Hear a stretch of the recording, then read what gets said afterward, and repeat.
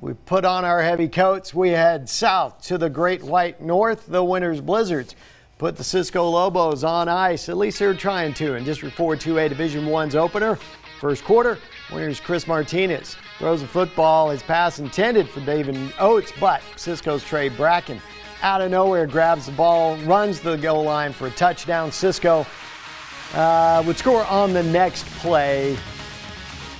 Second quarter, Cisco at their own goal line. Hunter tosses to Trenton Hudson, who runs like people are chasing him. Makes the cut at the sidelines, gets pulled down at about the 20-yard line. That's going to set up long with a long pass to Case and Coring, who's going to run it in for another Lobo touchdown. Let's check the score on this one if you can. Cisco wins this one rather easily tonight. Take it by the final score of 54-6. Now check out this stat.